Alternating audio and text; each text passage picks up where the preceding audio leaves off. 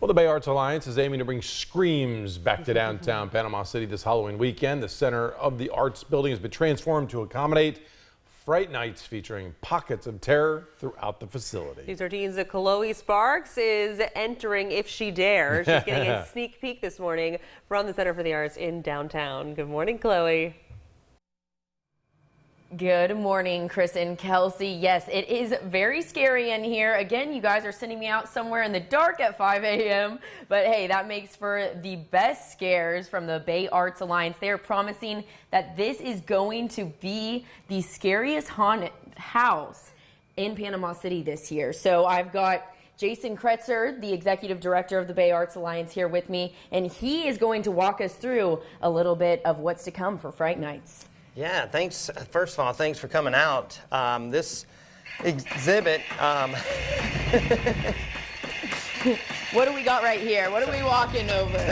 This is our shock tunnel. So this activates, the floor will vibrate, lights will come on, you feel like you're being shocked. It leads us from the department store into our mad scientist lair.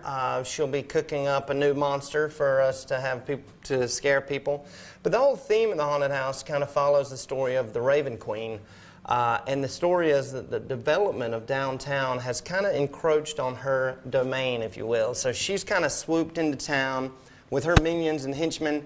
She's here to claim the souls of some citizens as restitution for us, you know, developing on her domain. So I think it's going to be a really great event that we do recommend 13 and up, but younger people are more than welcome to come if parents are with them. Because it's so scary. Absolutely. We do a lot for the community, and this is something we're super excited to be able to do for the community, but that doesn't mean we don't want to scare the pants off of them. Well, how do people get tickets? So you can go to frightnightspanamacity.com. Tickets start at $15. They are for Friday, Saturday night, and Halloween night will be a little upper echelon, a little higher level experience. Okay, well, if you want to get really scared, you'll definitely want to go on that day. And also, if you do find interest in coming to this event, we will have more information on our website, mypanhandle.com. Back to you guys in the studio. All right, looks pretty scary. Thanks, Chloe. Well, let's take a look now at some latest business headlines.